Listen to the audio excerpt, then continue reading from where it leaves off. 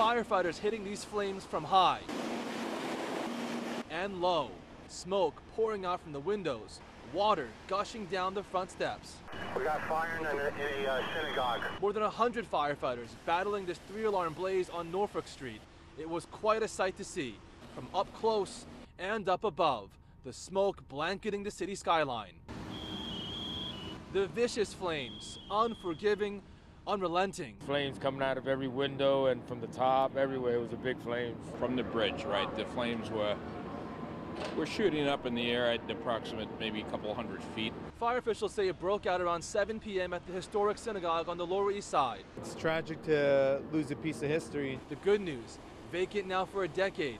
There were no injuries. There were challenges though. Firefighters arrived within 4 minutes, but they had to quickly pull out from inside. The roof collapsed, so we mounted an exterior attack, and the whole operation has been an exterior attack.